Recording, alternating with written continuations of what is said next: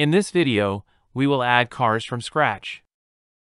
First, we need to open the Car Prefab Creator window to create car prefabs. Drag and drop the desired vehicles.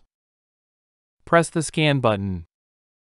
You can see the tram has no wheels. Open Common Settings.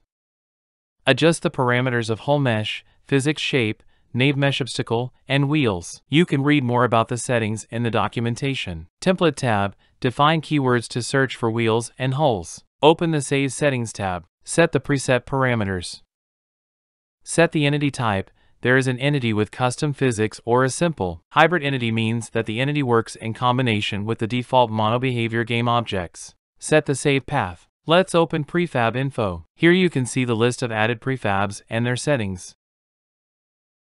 You can set the wheel radius for all cars or set the radius for each car individually.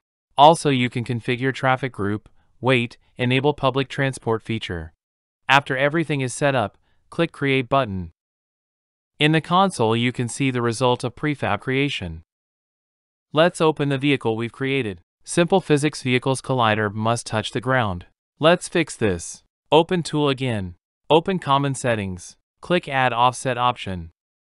Recreate Vehicles. Now, the collider is the correct size. Let's create traffic with custom physics type. Enter new save path and template name. How to configure custom physics vehicle will be explained in the next video. As you can see, custom physics vehicles are created. Create a car for the player in the same way. Select car type is a player. Enter new save path and template name. Select hybrid physics custom entity. The prefabs of the cars are now created. Open the presets on the scene. Here are the added cars in the city. Depending on the selected entity type, the corresponding preset will be selected. Let's open a vehicle data collection. Here you can find the IDs of all the cars in the game, as well as custom sound settings for each of them. The following video will explain how to adjust custom car physics.